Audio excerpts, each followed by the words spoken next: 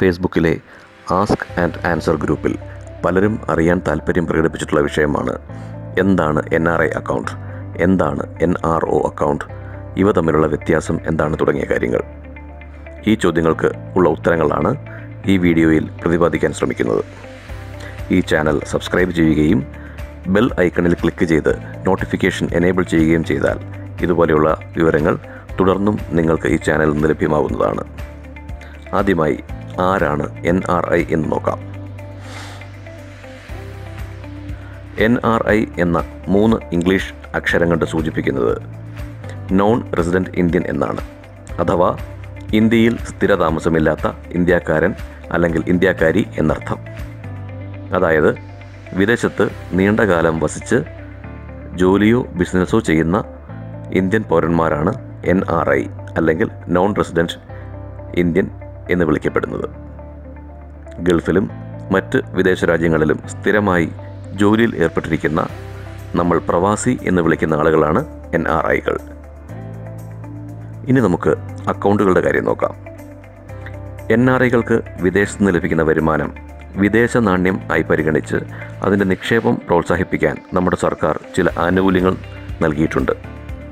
ഇങ്ങനെ NRIകൾ അവരുടെ വിദേശത്തു നിന്നുള്ള വരുമാനം ഇന്ത്യയിൽ നിക്ഷേപിച്ചാൽ അതിന് തൊഴിൽ നികുതിയോ ആദായ നികുതിയോ സ്വത്ത് നികുതിയോ കൊടുക്കേണ്ടതില്ല.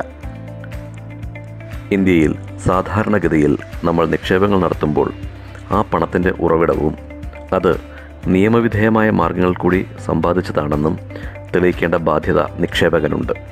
എന്നാൽ വിദേശത്ത് നിന്ന് ലഭിച്ച വരുമാനമാണെങ്കിൽ അത്തരം യാതൊരു ബാധ്യതയും ഇല്ല. അതുകൊണ്ട് തന്നെ വിദേശത്ത് നിന്ന് ലഭിക്കുന്ന വരുമാനം പ്രത്യേക ബാങ്ക് അക്കൗണ്ടുകളിൽ നിക്ഷേപിക്കേണ്ടതുണ്ട്. അതിനായുള്ള അക്കൗണ്ടാണ് NRE അക്കൗണ്ടുകൾ, അതായത് non resident rupee account. NRE അക്കൗണ്ടിൽ വിദേശ നാണ്യം അല്ലെങ്കിൽ വിദേശത്തു നിന്നുള്ള വരുമാനം മാത്രമേ നിക്ഷേപിക്കാൻ കഴിയൂ. അപ്പോൾ NRI ആയ ആൾക്ക് വിദേശത്തെ വരുമാനം കൂടാതെ നാട്ടിൽ നിന്നും വാടക ഇനത്തിലോ ഷെയറിൽ നിന്നോ ഡിവിഡൻഡിൽ നിന്നോ കൃഷിയിൽ നിന്നോ ഒക്കെ ഇന്ത്യൻ രൂപയായി വരുമാനമുണ്ടെങ്കിൽ അത് എവിടെയാണ് നിക്ഷേപിക്കുക? അങ്ങനെയുള്ള ഇന്ത്യൻ രൂപയിലുള്ള വരുമാനം നിക്ഷേപിക്കുന്നതിനുള്ള അക്കൗണ്ടാണ് NRO അല്ലെങ്കിൽ നോൺ റെസിഡൻറ്റ് ഓർഡിനറി റുപ്പി അക്കൗണ്ടുകൾ. അതായത് NRIകൾക്ക് വിദേശത്തു നിന്നുള്ള പണം നിക്ഷേപിക്കാൻ NRE അക്കൗണ്ടും സ്വദേശത്തു നിന്നുള്ള പണം നിക്ഷേപിക്കാൻ NRO അക്കൗണ്ടും. ശ്രദ്ധിക്കുക, NRO അക്കൗണ്ടിൽ നിക്ഷേപിക്കപ്പെടുന്ന പണവും അതിൽ നിന്നുള്ള പലിശയും ടാക്സിന് വിധേയമായിരിക്കും. ഒരാളുടെ NRE അക്കൗണ്ടിൽ നിന്ന് മറ്റൊരാളുടെ NRE അക്കൗണ്ടിലേക്ക് പണം ട്രാൻസ്ഫർ ചെയ്യാൻ സാധിക്കും. അതുപോലെ NRE അക്കൗണ്ടിൽ നിന്നും NRO അക്കൗണ്ടിലേക്കും പണം ട്രാൻസ്ഫർ ചെയ്യുന്നതിന് തടസ്സമില്ല. എന്നാൽ NRO അക്കൗണ്ടിൽ നിന്നുള്ള പണം NRE അക്കൗണ്ടിലേക്ക് ട്രാൻസ്ഫർ ചെയ്യാൻ സാധ്യമല്ല.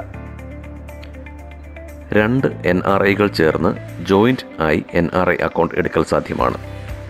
അതുപോലെ ഒരു NRIയും NRI അല്ലാത്ത ആളും ചേർന്ന് NRO അക്കൗണ്ട് എടുക്കലും സാധ്യമാണ്. എന്നാൽ NRI ആയ ആളും NRI അല്ലാത്ത ആളും ചേർന്ന് ജോയിൻ്റായി NRE അക്കൗണ്ട് എടുക്കൽ സാധ്യമല്ല. അറിഞ്ഞിരിക്കേണ്ട മറ്റൊരു കാര്യം, നിങ്ങൾ വിദേശത്തെ ജോലി അല്ലെങ്കിൽ ബിസിനസ് അവസാനിപ്പിച്ച് നാട്ടിലേക്ക് വരുമ്പോൾ ആ വിവരം ബാങ്കിനെ അറിയിക്കേണ്ടതും നിലവിലുള്ള NRE NRO അക്കൗണ്ടുകൾ റെസിഡൻറ്റ് അക്കൗണ്ടുകളായി മാറ്റേണ്ടതും നിയമപരമായ ആവശ്യമാണ്. നാട്ടിലെ ബാങ്കുകളെ നേരിട്ട് സമീപിച്ചുകൊണ്ട് ആവശ്യമായ രേഖകൾ നൽകി NRE അക്കൗണ്ടുകൾ തുടങ്ങാവുന്നതാണ്. കൂടാതെ മിക്കവാറും ബാങ്കുകൾക്ക് മിക്ക വിദേശ രാജ്യങ്ങളിലും ഓഫീസുകളും പ്രതിനിധികളുമുണ്ട്.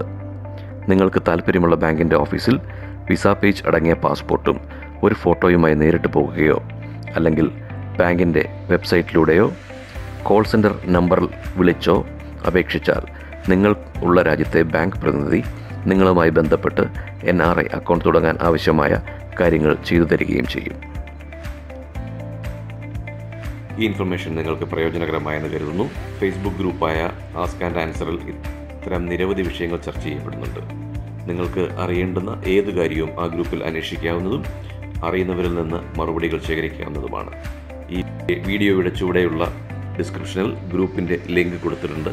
അതിൽ ക്ലിക്ക് ചെയ്ത് നിങ്ങൾക്ക് അംഗത്വം നേടാവുന്നതുമാണ്. ഇത്തരം പ്രയോജനകരമായ വിവരങ്ങൾ നിങ്ങൾക്ക് ഈ ചാനലിൽ നിന്നും തുടർന്ന് ലഭിക്കാൻ ചാനൽ സബ്സ്ക്രൈബ് ചെയ്യുകയും ബെൽ ഐക്കൺ ക്ലിക്ക് ചെയ്ത് നോട്ടിഫിക്കേഷൻ എനേബിൾ ചെയ്യുകയും ചെയ്യുക. നന്ദി.